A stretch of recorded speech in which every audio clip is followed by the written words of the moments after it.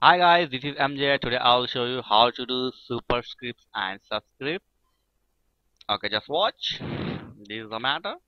And if you want the superscript of this text, then select the text, press Control Shift plus. Remember, Control Shift plus for superscript. If you want to normal, the same key is work. Press Control Shift plus. It will come normal. Okay, if you want to subscript, press Control plus. Remember, Control plus for superscript, sorry, Control plus for subscript, and Control Shift plus for superscript.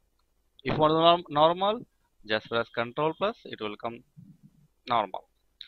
The method is same for 2013 to 2007 and 2003 MS Word.